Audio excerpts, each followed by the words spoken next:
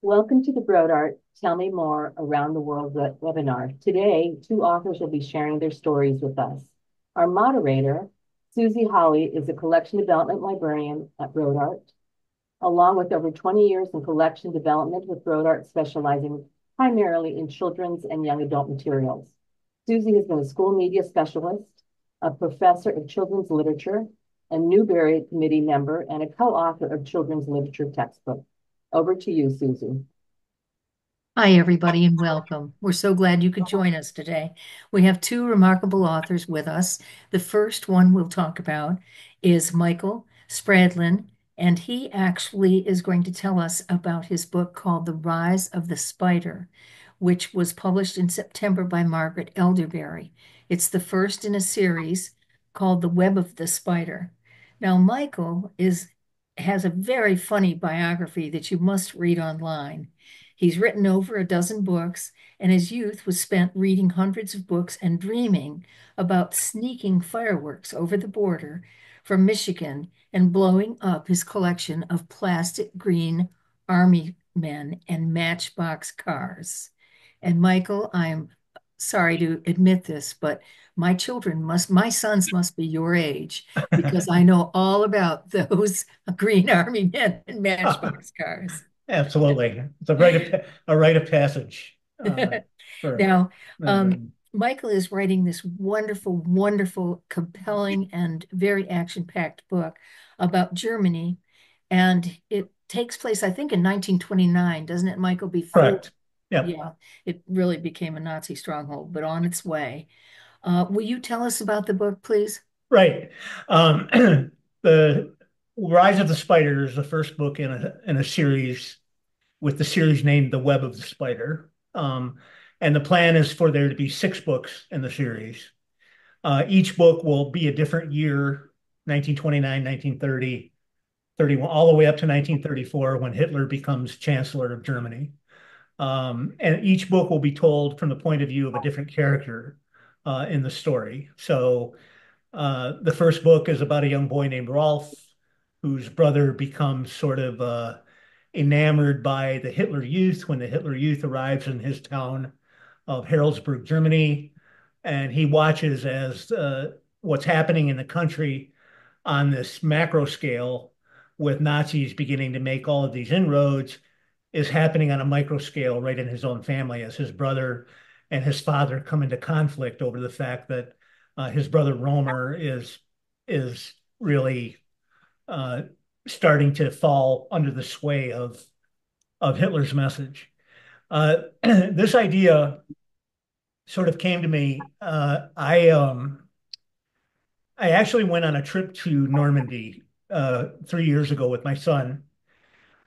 We went and spent a week there, and we went because my uncle, my dad's brother, was was killed in action on June 6, 1944, on Omaha Beach.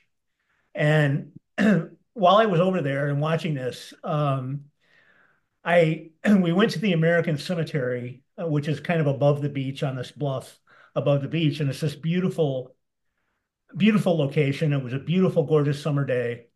And in the cemetery, there were all these French school children. I would say, if I had to guess, probably third or fourth grade, who were going through the cemetery. They had been given some type of assignment to go through the cemetery to different grave sites to find different soldiers who had been laid to rest and record them. And talking to our guide, I learned that the World War II and especially the Normandy liberation, as the French call it, is something that every school child in France studies from age, not only just as a matter, but is built into their curriculum in age 13, 15, and 17. And he told me that undoubtedly every French school child in the country has been it made at least one trip to the American cemetery above the beach. And I I thought of that and I was standing there and as I looked back on my trip, I thought about that moment and I looked out and I could see all of this beach be home, and then massive scale of it really gets to you when you're there. And I said to myself, how did we get to this point? How how on earth did we as human beings let this happen? How did we get to the point where we had these two massive armies? A madman had become in charge of an incredibly powerful country, and it took the combined might of three of our biggest nations on earth in order to subdue and suppress this threat. And I thought, well, that could be interesting. And as I dug into it a little bit, I realized I think a lot of people realize that think or believe that Hitler, as a dictator, just came in and just took power. Like he said, I'm the dictator, I'm in charge now, and I'm going to wipe out all of my enemies, and I'm going to do whatever I want. And that's not how he did it. He did it through the ballot box, and he did it by getting Nazis and Nazi Party officials elected to the German parliament. Every election, every federal election, there would be more Nazis and more Nazis and more Nazis until eventually they had the majority in parliament in 1933. Then they named him chancellor. Basically, that's like the president of the country. And they passed all these emergency actions that gave him dictatorial powers. And it was at that point that he began to purge German society of his political and ideological enemies. So this wasn't something that it was just the strong man who came in and like in a movie where a mafia don comes in and takes over a neighborhood.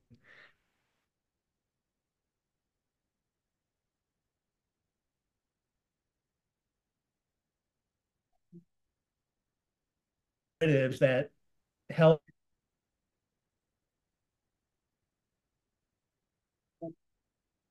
so damaged by World War I and so on its back economically and every other way that people had no hope.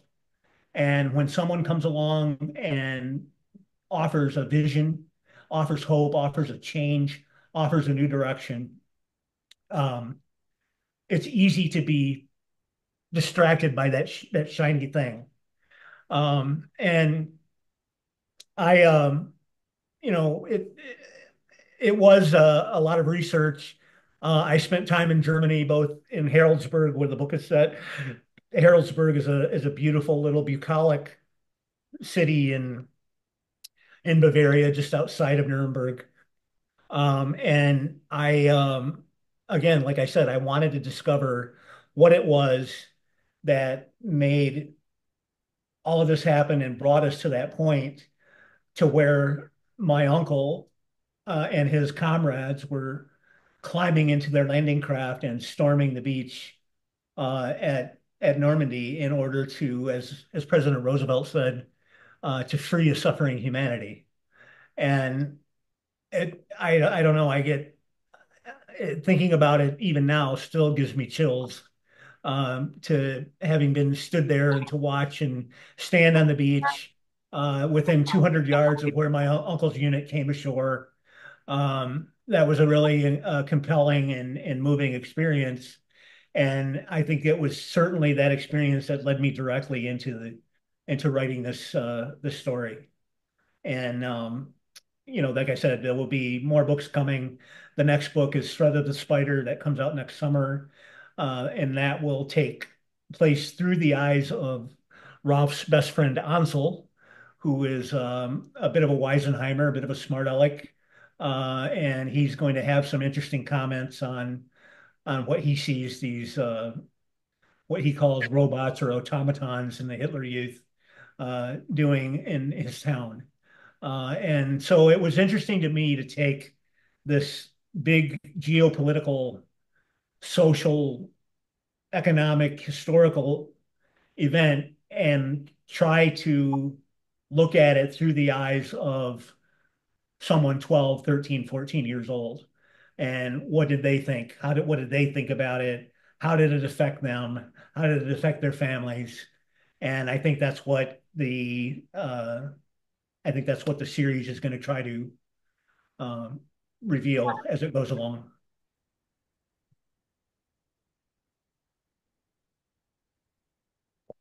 You were certainly successful in this one.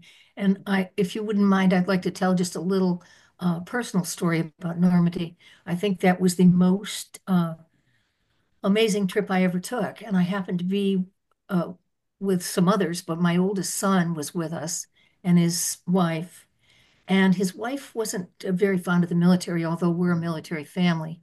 And Pete had actually been an Army Ranger. And so we stood on that cliff above where all the Rangers climbed up. Right. Point And du Hoc. Yep. I started to say something to Pete, and I looked over at him, and this great, big, tough guy had tears just rolling down his Yep. cheeks. Yep. But later, my daughter-in-law said, "Well, now I can see how important the military, what an important role it plays, because we could be speaking German now." For sure.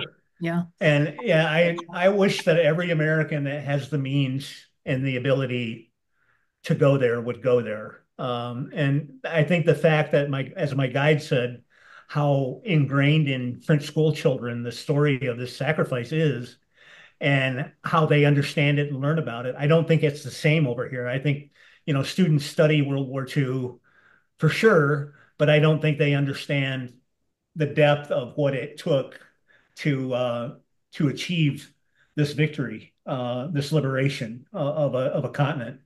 Right. And when you're there, you're just overwhelmed by the scale and the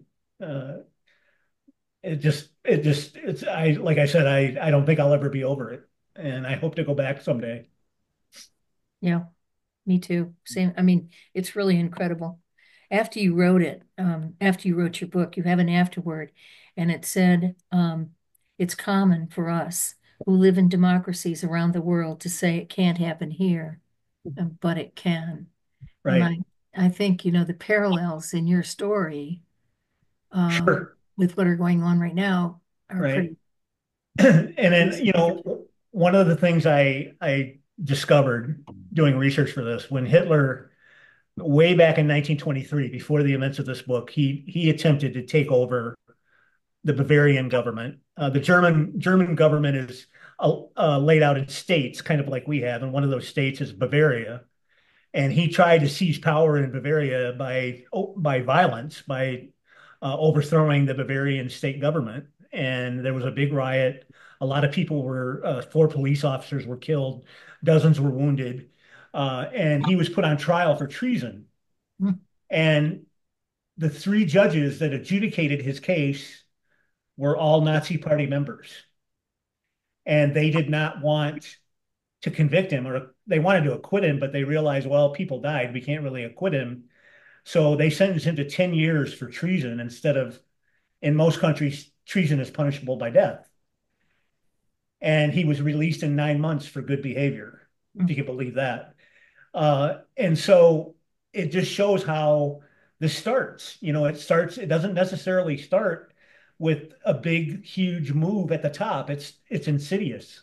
And here were 3 local judges that their decision changed the course of history of the world. And that's why, there's a saying that gets attributed to a lot of different people, but eternal vigilance is the price of liberty. And that means that we always have to watch and always have to pay attention to what is happening with our elected officials, both at a national and a local level. I mean, because it does matter. mhm, mhm. Well, thanks. And by the way, everyone, you can actually hear Michael read the first chapter of his book on Road Art's website. And also there's a YouTube. If you look it up, you can hear that first chapter. Now let's move on to Sherry. Sherry Green lives in Vancouver, BC, and she's probably pretty happy after what we've just been going through here. Um, she spent months and months researching this wonderful book she wrote called Song of Freedom, Song of Dreams. It's a novel in verse for ages 12 to 19, and it was published in March by Andrews McNeil. Um, This book actually has been chosen as a finalist for the Governor General's Literature Award, and the winners are going to be announced November 13th. That's quite an honor. And now we'll be looking on November 13th to see what happens. We hope this one gets it. She actually loves music. She's a poet and a musician, and she's a former nurse. She loves the outdoors and nature and does lots of walking around on the beaches and in the forests around her home. She also wrote a story about Germany, and hers is a young woman is the protagonist in her book, a young woman named Helena, and hers is about East Germany in 1989. And it's something that I was fairly unfamiliar with, so it was really great to read the book and find out what happened during that time. I honestly, it's about when the Berlin Wall, or moving up to when the Berlin Wall falls. And the only thing I know about that is Reagan saying, uh, take down the wall, Mr. Gorbachev. And so I looked it up to see that he actually said that after the wall was opened up.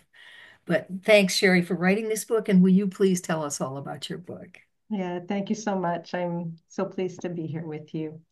Yeah, Song of Freedom, Song of Dreams is it's my sixth book, but it is my first historical. And I loved the research so much that I suspect it will not be my last historical. Yeah, I found it so captivating because, like you say, we know some of the history from the news or from, if we were in school at the time, but how much do we actually know? And I realized very little actually is how much I knew. Um, so I found it absolutely captivating learning about this. So the book is set in the city of Leipzig in East Germany, 1989, as you said, Susie, just before the fall of the Berlin Wall. And that main character, Helena, she is fictional, but the historic backdrop, all the political events, all real, and pretty much everything that happens in the character's life and along the plot line is all inspired by real stories, real events as well. So Helena is 16. She is a musician, a classical pianist. And for her, music is life. It is how she explores and expresses her emotions. It's her refuge. It's her renewal. It's her strength. And in that regard, Helena is, basically me. um, but Helena dreams of life shaped by music and travel. She has this dream to go to musical landmarks around the world and to make a life in music. But under the very oppressive regime of the time, dreams and dreamers are not tolerated. And there's a huge network of informants who will make pretty sure that any dissident speech, any dissident actions will find their way to report it to the Stasi, the secret police. And that means that Helena's life and her relationships are very much complicated by the need for suspicion of not knowing whom you can trust. Um, so 1989, the fall, we had just had a startup again after a summer break of what was called the Monday Peace Prayers. So at the St. Nicholas Church in Leipzig, they would meet every Monday and pray for change, for peaceful change. And yeah, people gathered to pray, but it was also very much a safe space in this place and time where, everyone was watching and listening. It was a safe space where people of like mind could discuss subjects and ideas that they didn't dare talk about anywhere else. So we had these weekly prayer meetings going on, and meanwhile, there were weekly demonstrations that would follow these peace prayers. So, the people would gather in the church, and outside the church, other citizens would gather and wait. And then the people would emerge from the meeting, and you would have this blending of the prayers and the songs and the candles coming out of the church and joining the citizens who had banners and would chant, and they would march for change. They wanted, freedom of speech, freedom to travel, fair elections. So Helena is drawn into this peaceful protest movement right about the time when police violence is just ramping up in the city. You know, the Stasi, the secret police, are determined to crack down, just shut down these protests. Eventually, though, as history tells us, the demonstrations, which did remain peaceful, they managed to stay peaceful in the face of so much police violence. And they came to a surprising and magnificent crescendo and ultimately brought about the fall of the wall. So, yeah, when I dove into the research for it, it was so captivating. And Helena's story just became a story of hope and courage, of finding her voice, and about the power of music. And for me, that's actually where it really started. That was the spark that got me into the story, was the power of music. My husband and I, when we're reading, will often just share, little bits and pieces that we're reading. And he shared a quote with me that was attributed to a senior Stasi official. And when asked why the Stasi didn't quash these protests like they did all the other protests going on in East Germany, he reportedly said, "We had no contingency plan for song, no contingency plan for song." And that was the phrase that just the idea of music as an act of resistance, um, that fascinated me. And being a musician myself, you can see in my backdrop here, um, uh, just knowing a little bit about Bach's influence and history in Leipzig, that was sort of like sealed the deal for me, and made me want to tell the story, made me need to tell this story. So yeah, I dove into the research, loved it, and that was sort of the last several months of 2019 was when I was very much immersed in the research. And then I drafted the book in the first half of 2020. Um, and there was, research is perpetual. There was always something else I needed to learn, but mostly writing in the beginning of 2020 there. And what really struck me as I wrote was that the themes that were emerging from 1989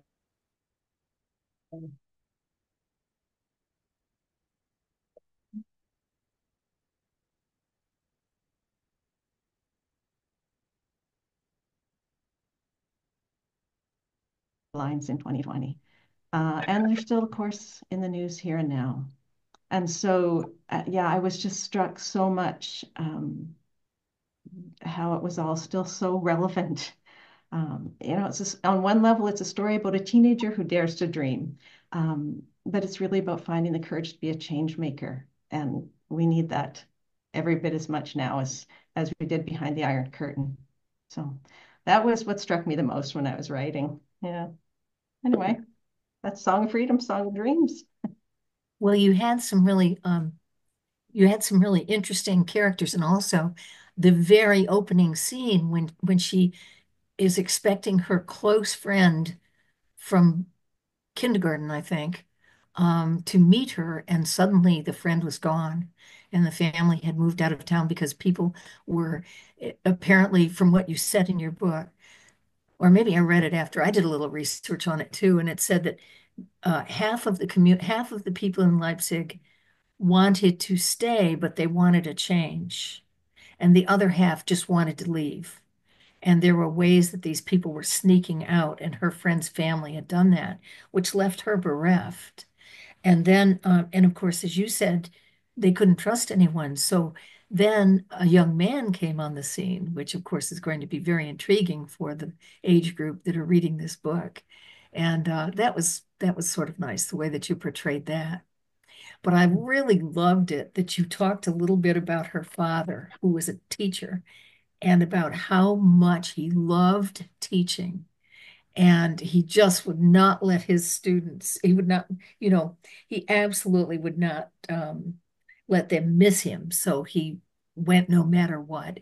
And having been a teacher for many years, I really appreciated that, Oh, because we're not nice. always Yeah. portrayed as, loving what we do, Uh, although most of us do. well, I remember just reading about, yeah, some of the real life stories from the time. And I mean, people would, like you say, some wanted change, but they wanted to stay. Some wanted to stay change, so they wanted to go. And people worked for change in so many different ways, some through these marches, some through prayers. But others, like, I mean, her father was involved in the marches, Mhm. but that those little acts of resistance, like daring to allow his students to think for themselves. Mhm. That was a very subversive action that could have landed him in prison.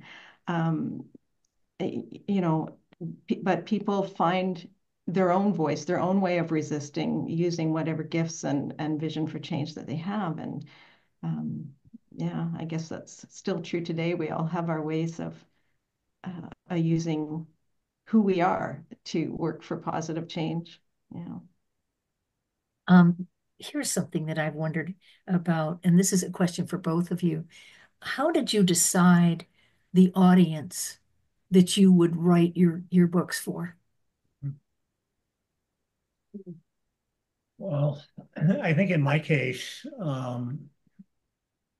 it just sort of seems the age level and the reading level that I've gravitated to in my writing career. If you were to ask my wife, she would say it's because I still act like a 12-year-old boy. But and she's not wrong.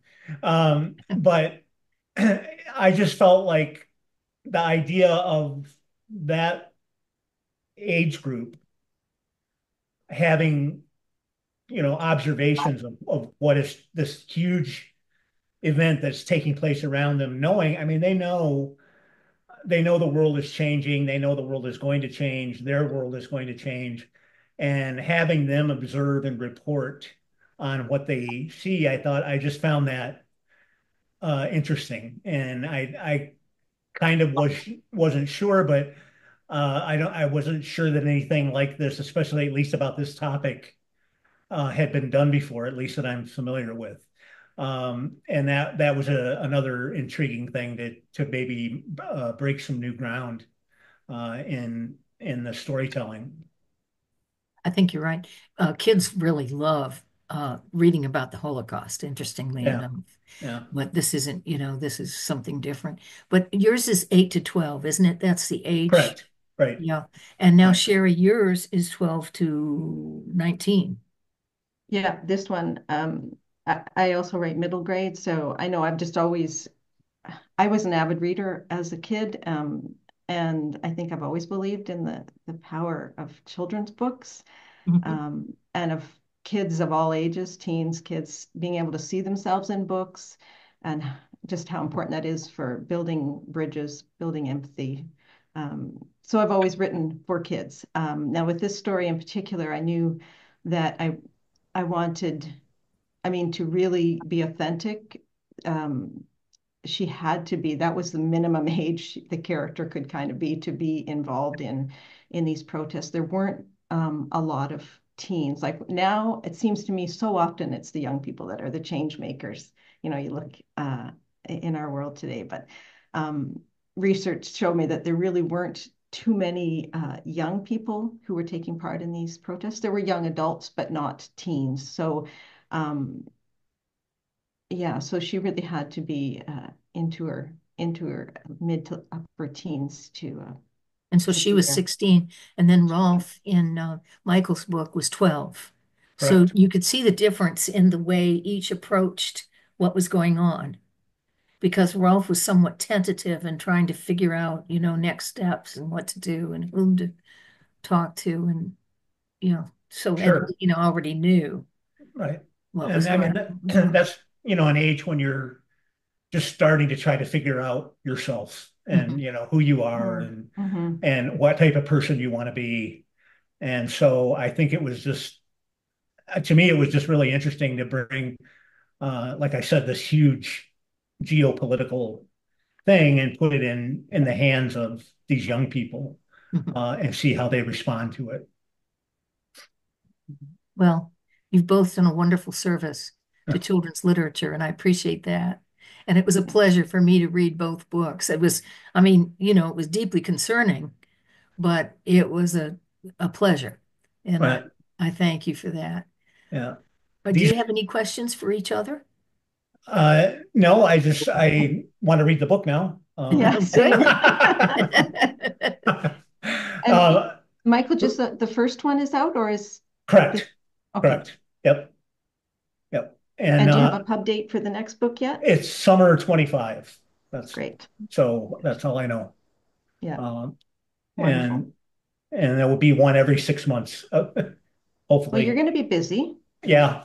So, well, I guess in the road to hell, I guess is yeah.